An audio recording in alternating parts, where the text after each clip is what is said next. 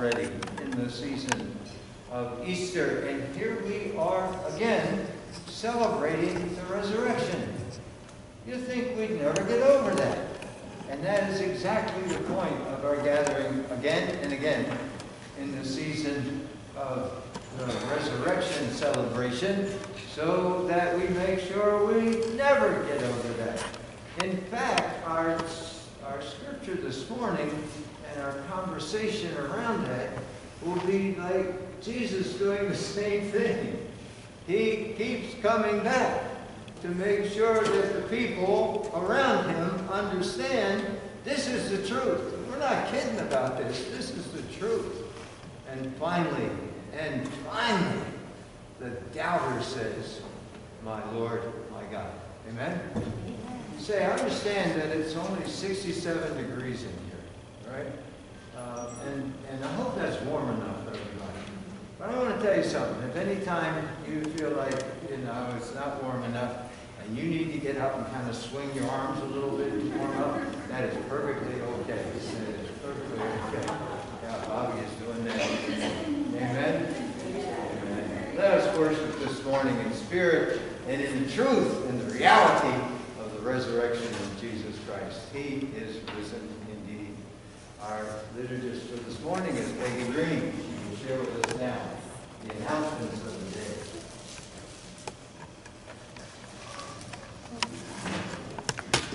Which there are a little more than a few.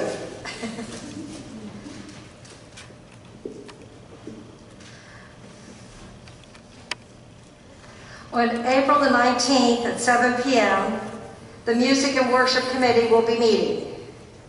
On April 21st, 7 p.m., SPRC will be meeting. On April 28th, the Council will be meeting.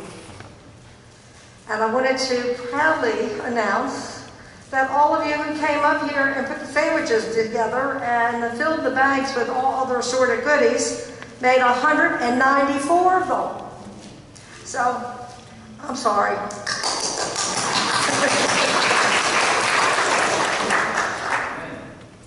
And we also filled 62 bags of rice to give to the Salem United Methodist Church. The children's home, we wanted to gather up some new games and have boxes of snacks to take to the home. And we'd like for you to bring them, if you haven't brought them already, please bring them next Sunday for their delivery to the children's home. Again, mark that on your calendar. Next Sunday, bring games and snacks for the children's home. And now Michelle would like to have a few words.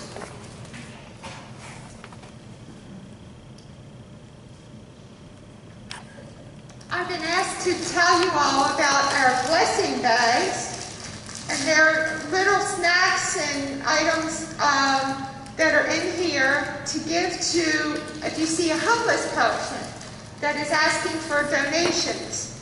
And I'm sure if you put $1 or $2 along with what's in the bag, that would be greatly appreciated. You can pick these up in the fellowship hall as you leave, so if you want to take 1 or 2 with you, to keep in your car, so when you drive past someone who needs a little treat, please feel free to go right ahead and pick them up. They've been provided for by, I believe, Peggy and others have assembled them for us. But if you can't make through the fellowship hall, you can make your own goodie bag to keep in your car. Just take a gallon-sized Ziploc bag, fill it with some snacks, put in $1 or $2, and keep it in your car. And then when you see someone who needs a little pick-me-up or a lift, then go right ahead and hand it to them. Thank you. What a nice idea. You almost hate to give money because you don't know how it will be spent. But to be able to give them something that would be of nourishing, of value, is a wonderful thing. So I don't know who thought of that, but thank you very much. We also want to give special greetings to all who are joining us on our recorded worship service. It really is a joy to share this experience with you whenever you may be tuning in. We would love to hear from you. Please make any comments, questions on the sermon, prayer requests, whatever, and email them to us at trinitycatonsvillepastor@gmail.com. And this is the time when we substitute hugs with other greetings. Peace of the Lord be with you. And also with you.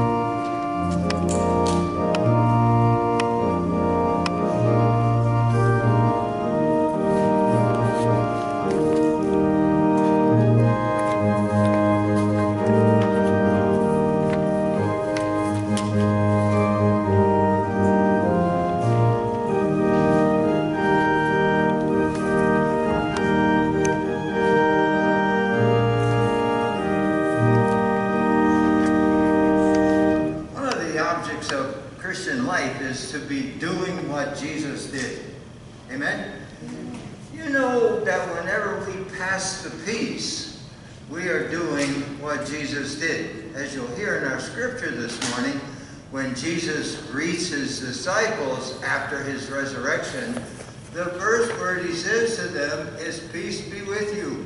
And so as we share that with each other, we are participating in the life of the risen Christ. Let us pray.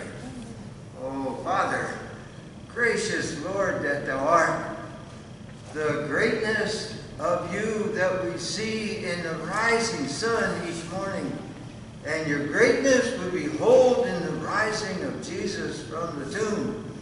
We ask that you allow us to worship in the light of your greatness today, that you may illumine us with the truth that you would share with us, and that you would set us free from the lies that may hold us, and that you may open us to all the future that you have in store for us in this life and in the life that is to come. We ask this humbly, faithfully, trustingly, in the name of Jesus. Amen. Opening hymn is a beautiful hymn of the resurrection. Come ye faithful, raise the strain of triumphant gladness.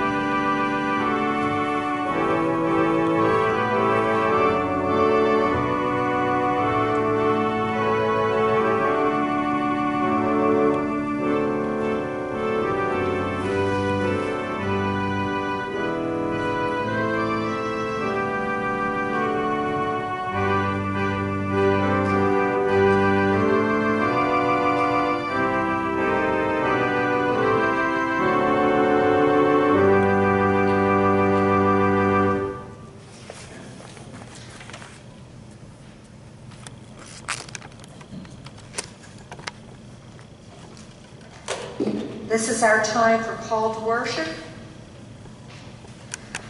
All around us, springtime changes are bursting forth. filling our world with bright greens and yellows. The earth is awakening from winter, and we delight in all of its wondrous newness. Praise be to God for the continuing cycle of winter and spring, of living and dying and living again. Lent is past, and the celebration of Easter Sunday is over, but the message of new life in Christ remains with us. Our lives are filled with the hope of new awakenings and new possibilities in Christ. Glory be to God. Hallelujah. Hallelujah.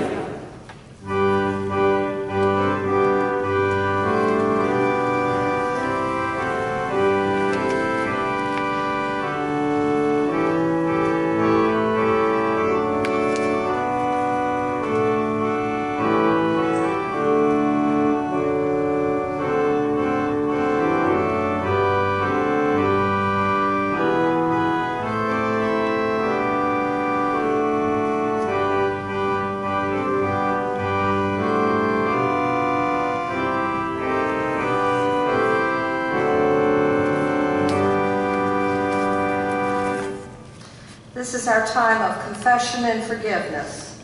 We are compelled by the beauty of the scenes of the risen Jesus, forgiving Peter, overcoming the doubts of Thomas, to present ourselves to the Lord, our shortcomings, failures, and all to be washed in the goodness of his mercy and his love.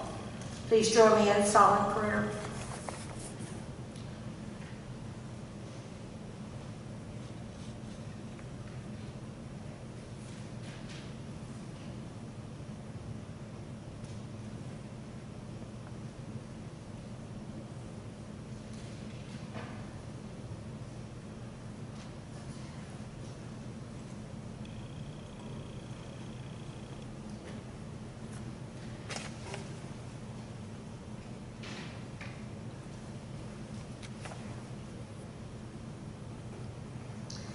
Join me in our prayer of confession.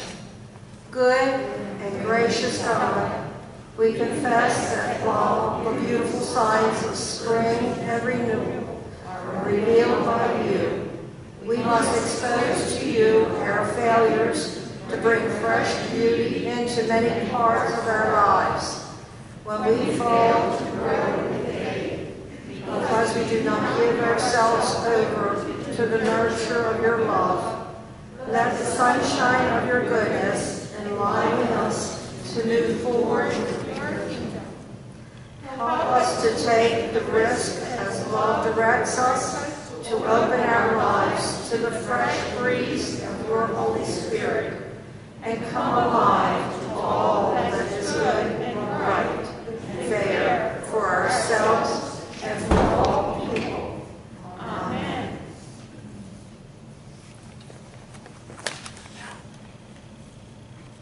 Shall the presence of his place, number 328.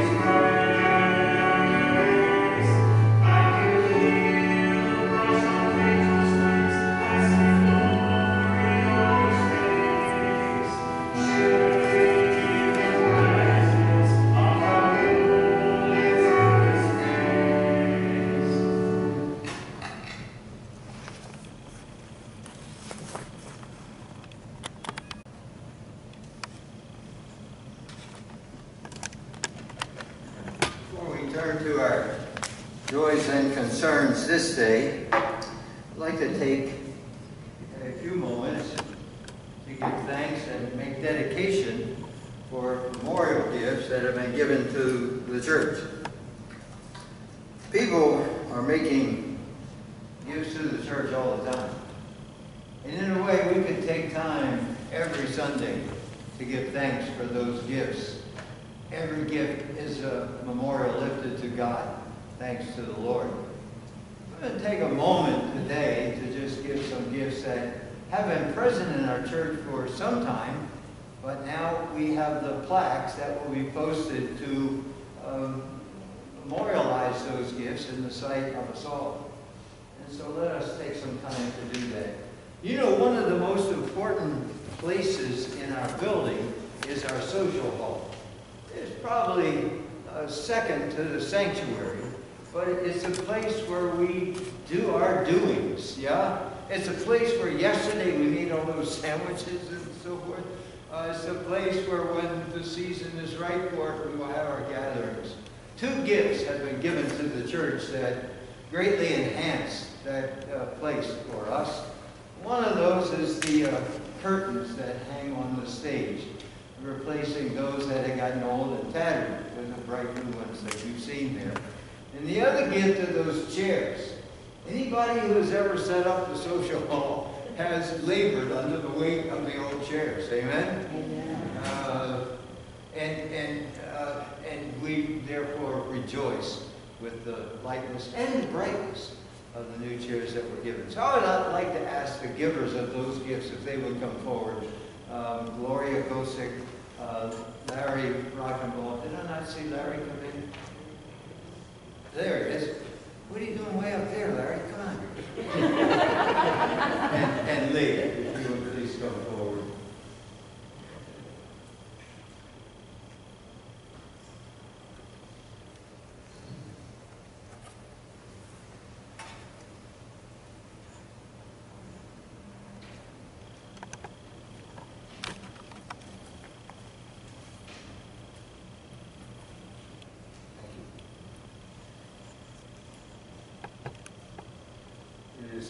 It is good. So, Gloria, your gifts of the curtains have just come to mean so much to us. You know that it was a process that we went through to secure the curtains, to find the best ones, and to have them built. And I had them constructed, and I think Larry and who helped you, Tim, put them up. And they've been there for a while. So we're overdue with this, but it does mean a lot to us to have that gift. And it means so much that you are the giver and that you would dedicate them in loving memory of George Gosick Sr. and Michael Gosick, and in honor of your sons George and Mark. And we give thanks to God for those gifts and pray the Lord's blessing upon them, upon you, and the life that you bring into this church with your dedication and your commitment. Amen? Amen. And Lee and Larry, you do so much for us here. And the presentation that you did with the chairs means so much. And we dedicate them in loving memory of Tim, of Evelyn, and of Wanda Rockenball. And we make dedication of those gifts in the name of the Father and the Son and the Holy Spirit, that the Lord's blessing may be with us. There is a song that we would sing if we were singing songs these days, and you know it. It's a dedication song in our hymnal. The words are just very simple, and every once in a while they run through my mind anyway, because we must have sung them 100 times as I was growing up. Bless thou the gifts our hands have brought. Bless thou the work our hearts have planned. Ours is the faith and the will and the thought. The rest, oh God, is in your hand. Oh Lord, so we make presentation of these gifts today by the dedication of Gloria, Lee, and Larry in memorial to those whom they have named, of their family, of their love, and of the church which we love. But Lord, it is all in your hands.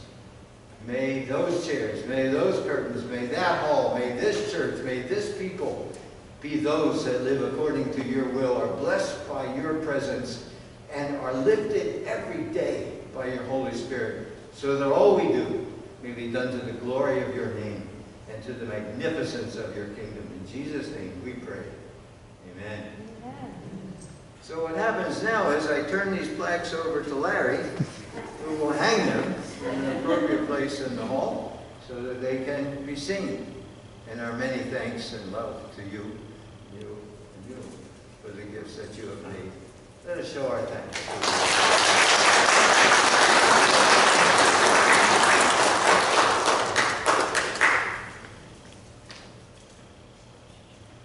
Amen.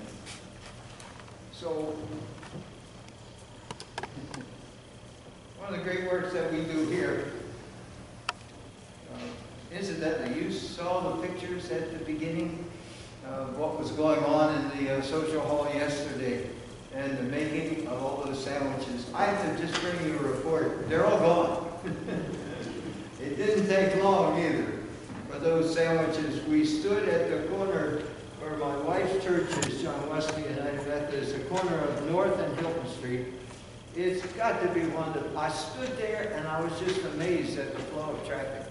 And I said to Greg, who was standing next to me, I said, Greg, we stand here long enough, we'll see every means of transportation except a donkey cart pass in front of us.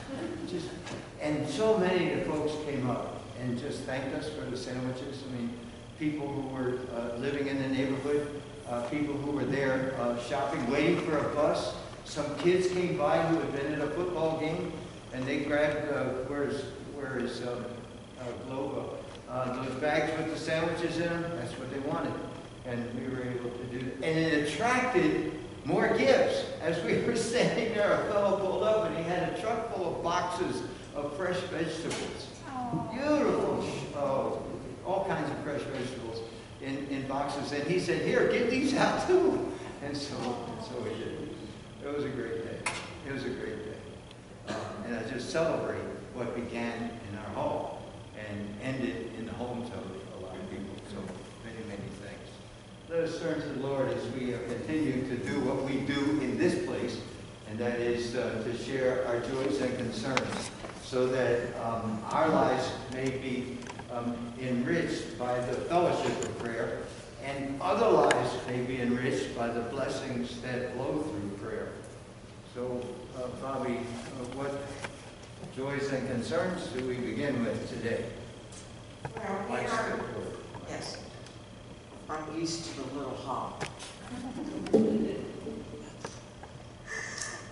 It is our joys to thank the Lord for the blessings that He has bestowed on all of us, and for all that have helped in the mission outreach projects that we have been doing and that we will continue to do in the Lord's name.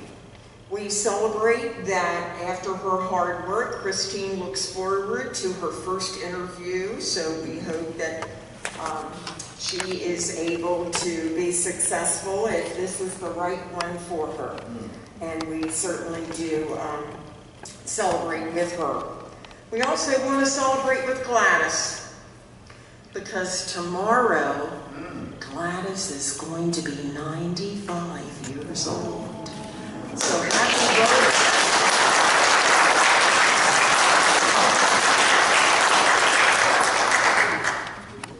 I just have cold chills. We are so blessed in this congregation. This is not the first time that we have celebrated someone celebrating a birthday in their 90s. And as you know, once a year we always celebrate those people because they are our elders and they have done so much for this work over the years that we have been in this place. We have a couple of concerns. Susan Shiflett's sister-in-law, Leslie Hendricks, passed away, and we certainly offer our sympathy prayers to Susan and to her family and the Hendricks family in that. We also offer prayers of strength for Megan Regan. Megan is the daughter of Leslie who passed, and this is the first time that she has had to ever make arrangements for a funeral, and besides that, she's making the arrangements for her mother. So we certainly want to have sympathy prayers and strength for her as she has to do that.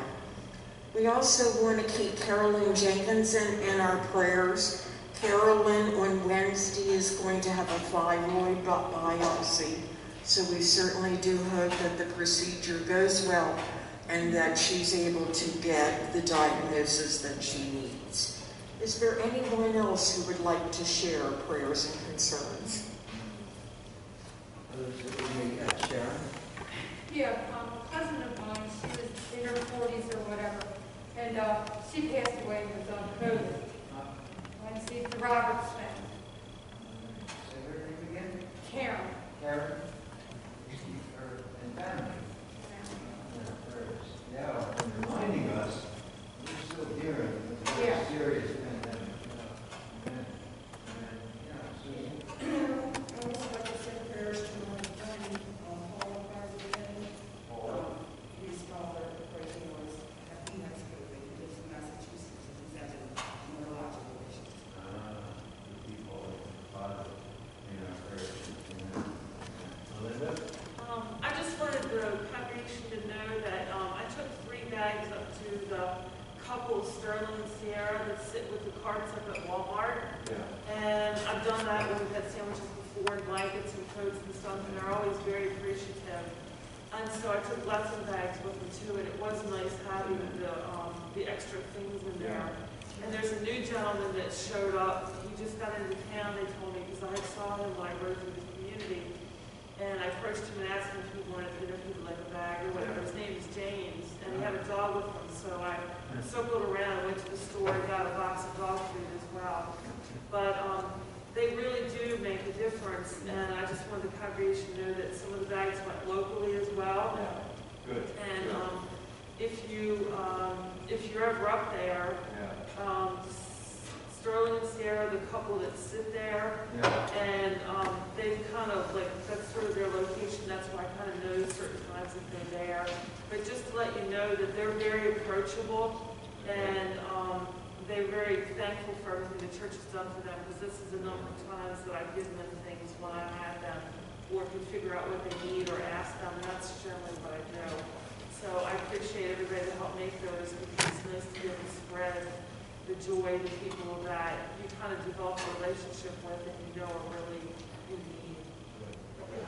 Yeah, thank you for that, and for expressing what opportunities lie all around us to share, and to know that there's great blessing that comes through the blessing bags and other just little things. So the box of dog food can make a big difference as well.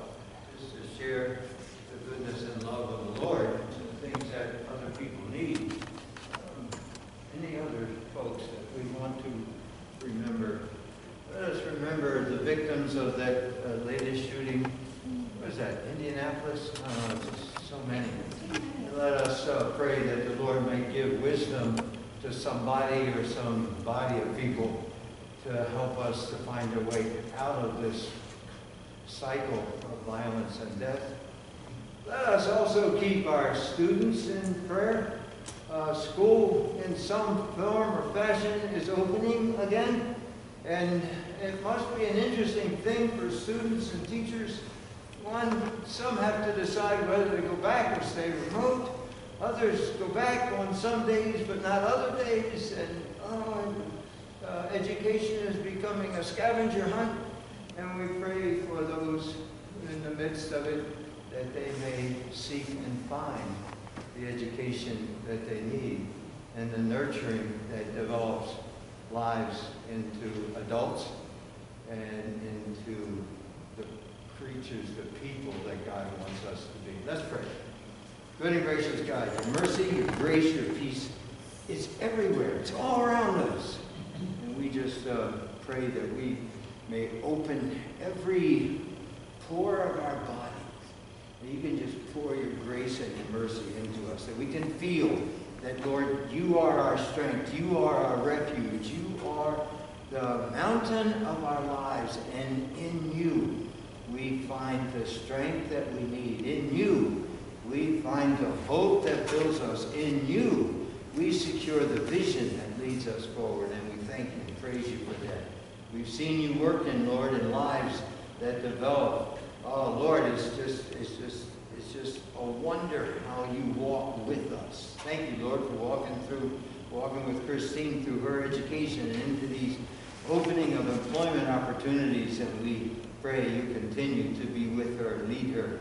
We pray for all our students, all those who are students in these days of not easy education processes, and with the teachers and aides that would supply the thoughts and the leadership of that education, that your Spirit may lead and guide and help those parents who are working in the midst of it all. Be Lord, our wisdom. Be Lord, our strength. We ask you to be with Paula and others who have suffered loss. And we ask that you might be with them, bind up broken hearts, and give strength where that is needed. Be with the families of those who have to make the arrangements now, and lead them, strengthen them, and know that what they do is an honor, what they do is a memorial, and what they do is an act of love. And be, Lord, the loving presence that accompanies and guides them. Lord, and be with Gladys and others in these days who celebrate birthdays, to say once again, life is good. Life is wonderful. Life is beautiful. It's a gift. And we cherish and honor it with every birthday and indeed with every day. And we look to you, Lord. We pray that you would show us again and again and again how we can best honor life in our days. Lead us out of the cycles of violence that continue to haunt us and that creep into all too many places in lives and families. We would ask that you would provide the wisdom, that you would provide the knowledge, that you would show us the way to guide us forward. Thank you. In your kingdom, O Lord, we know that love reigns. In the kingdom of your love, all lives are precious. Every life has a future which needs to be respected and guarded. And we pray that your goodness may fall upon us all. Lead us, Lord, according to your will. And we ask it in Jesus' name, and say as he taught us, Our Father, who art in heaven, hallowed be thy name.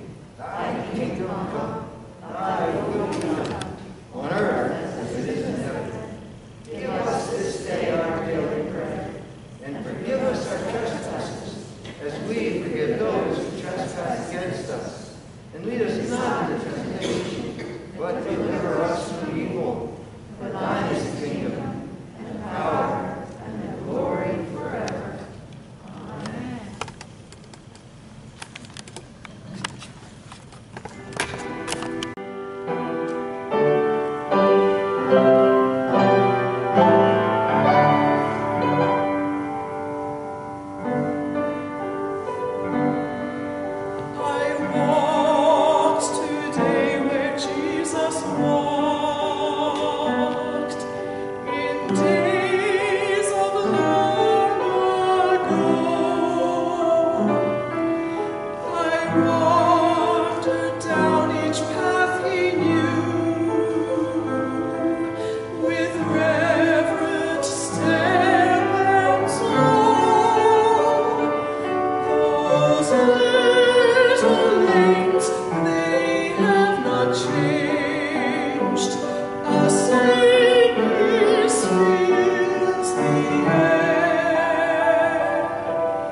I walked today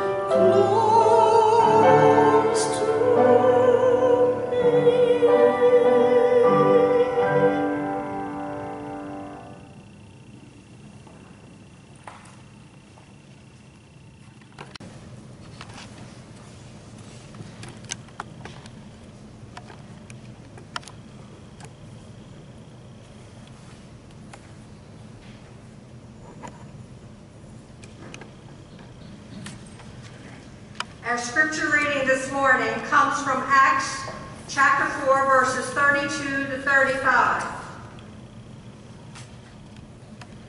Now the whole group of those who believed were in one heart and soul, and no one claimed private ownership of any possessions, but everything they owned was held in common. With great power, the apostles gave their testimony to the resurrection of the Lord Jesus, and great grace was upon them all. There was not a needy person among them, for as many as owned lands or houses sold them and brought the proceeds of what was sold. They laid it at the apostles' feet, and it was distributed to each as any had need.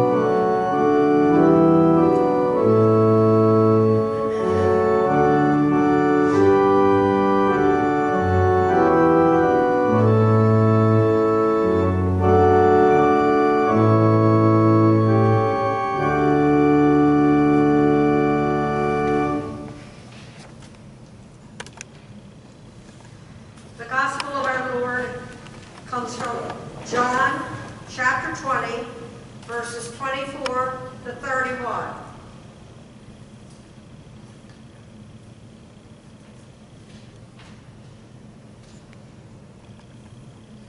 But Thomas, who was called the twin, one of the 12, was not with them when Jesus came.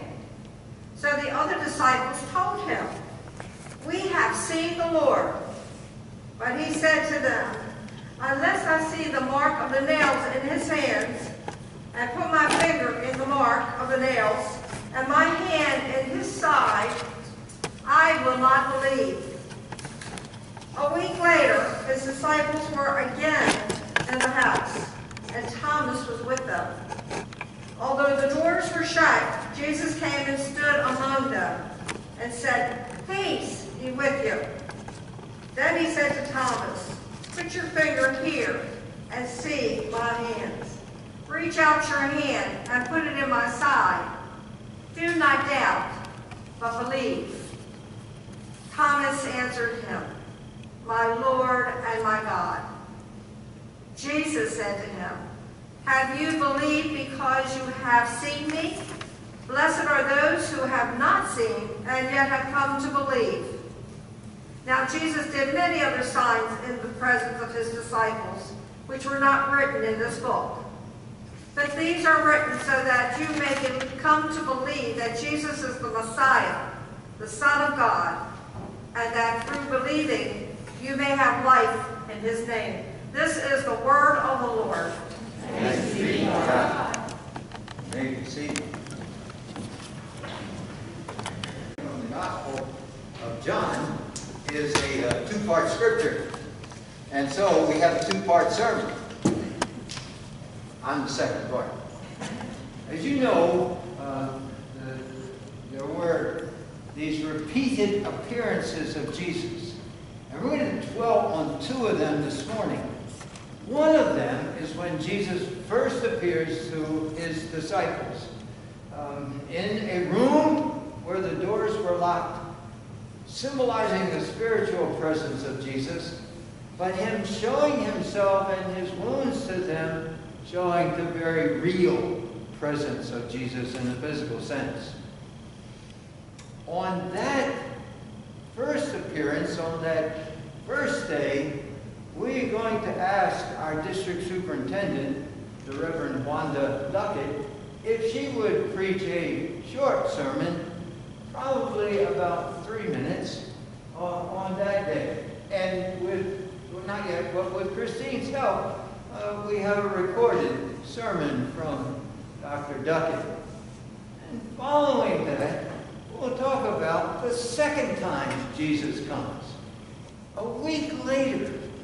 We don't know where he went for that week, but a week later he comes back again on a Sunday in order to talk to his disciples, this time focusing on the most doubting, suspicious, unbelieving of them all, apparently, and that was Thomas.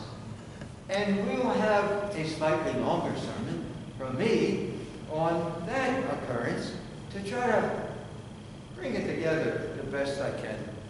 But let us hear from Dr. Duckett as she helps us appreciate what Jesus does in that first. Oh, and you will see the sign of this. And sometimes looking at that sign helps us understand the words.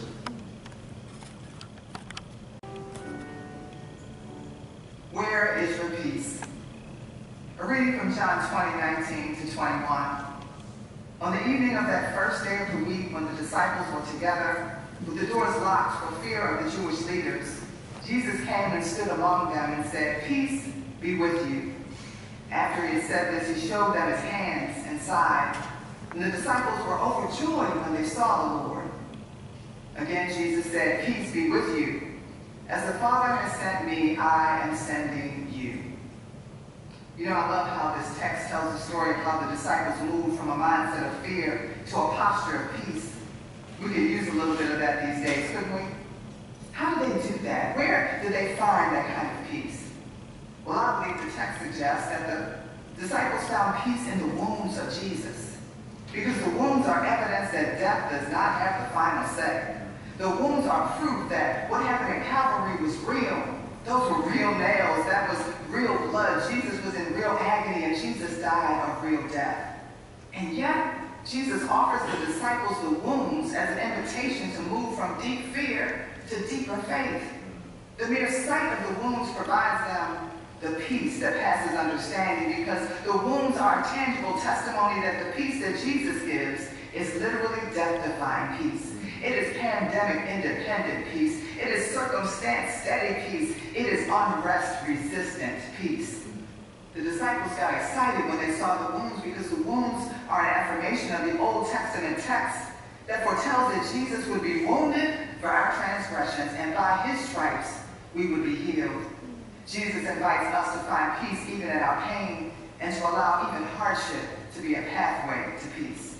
The disciples also found peace in the presence of God. The word says that they were overjoyed when they saw the Lord. Where have you seen Jesus lately? Maybe at the bedside of a friend, maybe in the eyes of a child, maybe when you looked in the mirror this morning and took a moment to reflect on just how blessed you are. Oh, my friends, allow the very presence of Jesus, even in ordinary people and ordinary things, to be a source of peace for you, even in these extraordinary times. Look for Jesus around you and be overjoyed, overcome, and overwhelmed by God's peace. For through it all, God is with us, and there is peace in the presence of Jesus. And then finally, Jesus invites us and the disciples to find peace in the mission. So often we don't have peace because we're too consumed with ourselves and with our stuff. Hard times have a way of drawing us inward, when peace is often found beyond self, participating in the transformation of the world. Jesus says, "Peace be with you," not once but twice, not so that the disciples would continue to sit in fear, but so that they would go in mission. So take the peace of God into your mission field, into your workplace, into your dinner table spaces, to the world, wherever God sends. For Jeremiah declares that in the peace we offer, we will find a peace of our own. And as we move from misery to mission, we watch our anxiety and our fears dissipate. As our focus shifts from our problems to our purpose, we watch peace take hold. So if you're looking for your peace, maybe it's in serving, maybe it's in giving, in sharing a word of encouragement with someone else. Maybe that's where we find that peace of God that passes all understanding and guards our hearts and minds in Christ Jesus our Lord. Amen? Amen.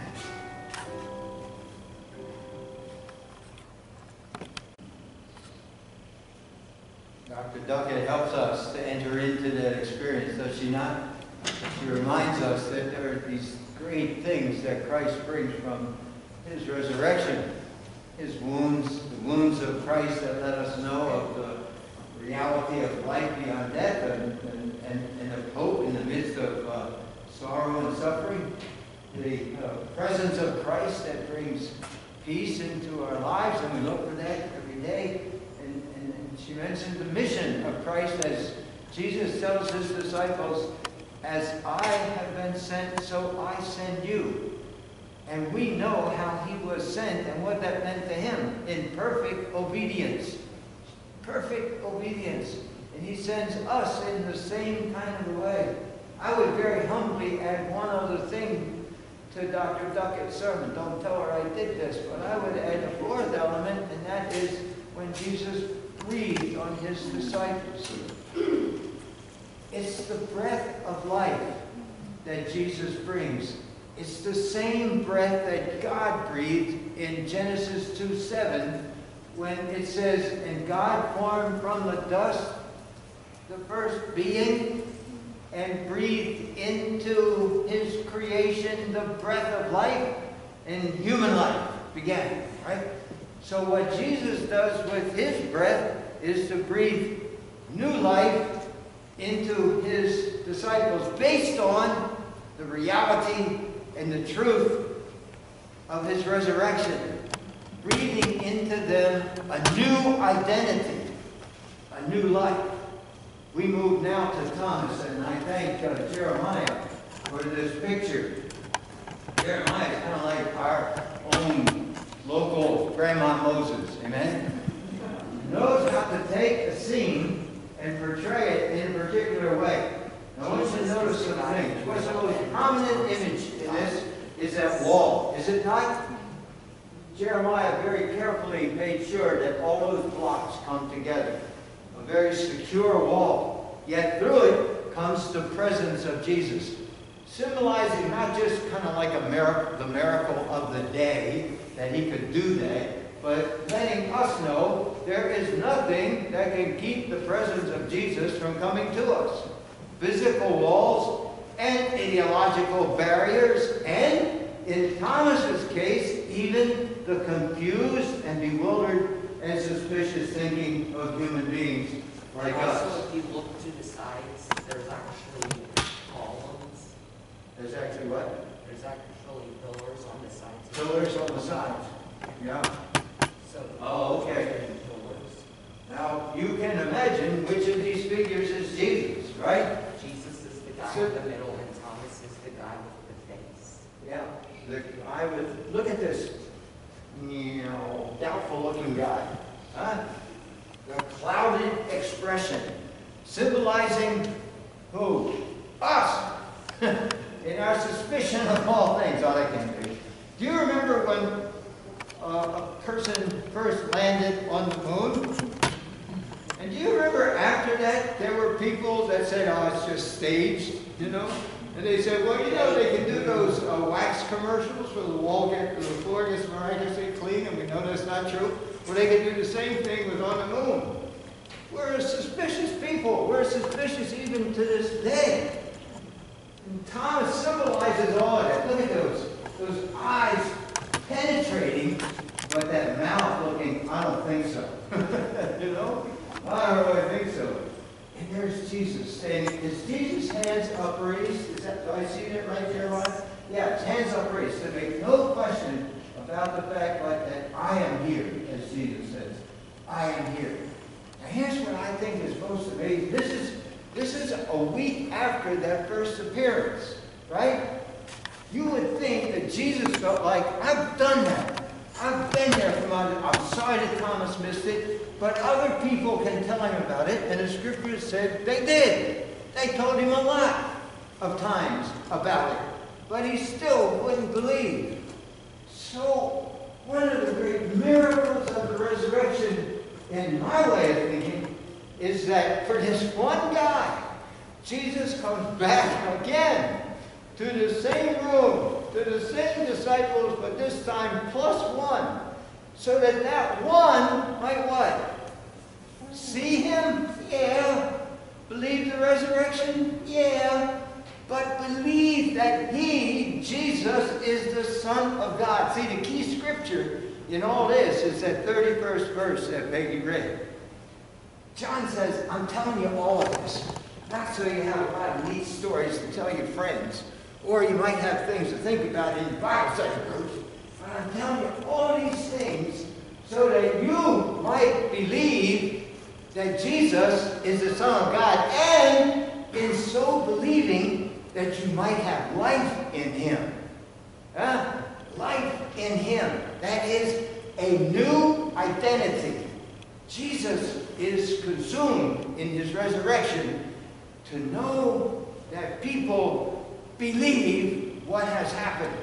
That is, that he, as the Son of God, has come and dwelt among us, and through his resurrection continues to dwell among us.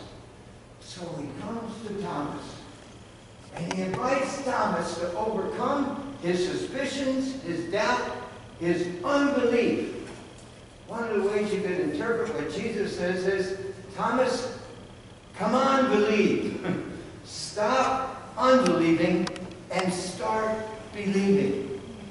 And he even offers Thomas the opportunity to come and touch the wounds. Thomas, as far as we know, does not, but believes. How do we know he believes? Because what? What did he do? Falls at Jesus' feet and says what? My Lord, my God. Not Lord God, but my Lord, my God. In that moment, Thomas accepts as the truth of his life, which is the only truth that matters, the truth of his life, that Jesus is the Son of God. Oh yeah, he believes in the resurrection, because there's a risen Christ standing in front of him. But what's important is that he now knows that that Jesus is divine, that Jesus is the Son of God, that Jesus is the fountain of life, that Jesus is the light of life. And he takes that light into himself, and he bows before him, as everybody has to do if we're to recognize the reality and the truth of his life that's standing right there in front of us. My Lord, my God. And at that moment, takes on a new identity. He is no longer doubting Thomas, right? Nobody ever calls him that again. He is now St. Thomas. Yeah.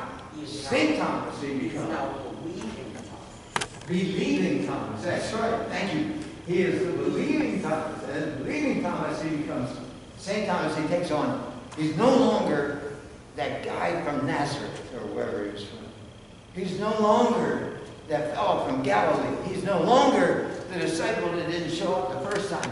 He is no longer even the Jew who lives in Israel. He is now the believer in Jesus, and he takes on that new identity that sets him out into a new life. Jesus offers that for us all, right? Each of us has claimed Jesus and would be able to raise our hand and say, my Lord, my God. And then let that reality wash over us. No longer that person from Baltimore. No longer that person who just happens to have grown up in Catonsville or wherever. But now the one who has been breathed on by Jesus to have a new life and to live as he lived, to do as he did, to talk as he talked, and to move into the kingdom that he brought.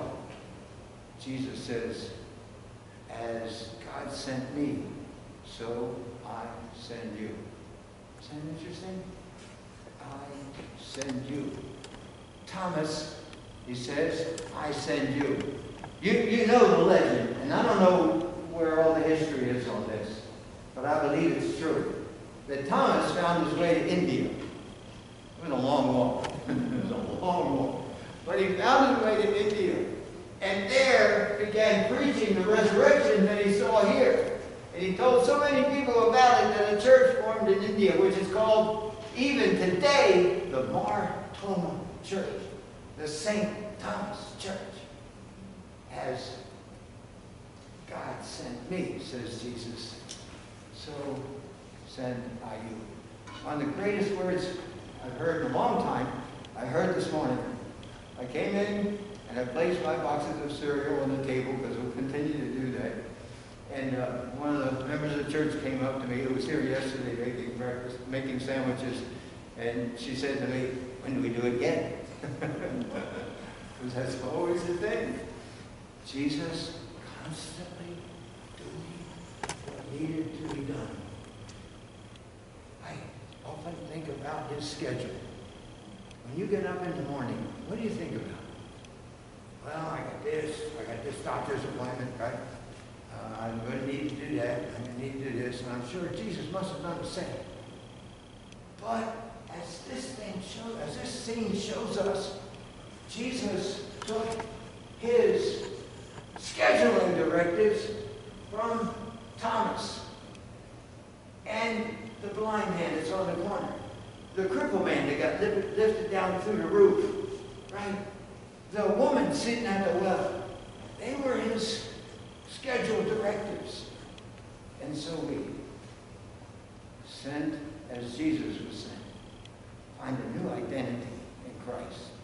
We are those who follow the resurrected Lord, our God, our life, our light. We are those who just ask that God would direct us in the ways that we can show what the kingdom looks like to every person that we meet, to every breath we breathe, to every word we speak, to every deed we do. My Lord, my God. Amen? Amen. Let's pray. Gracious and good God. Thank you for Jesus, who comes back for us again and again and again. Thank you, Lord, for his unrelenting presence. Just open our hearts. Open our eyes.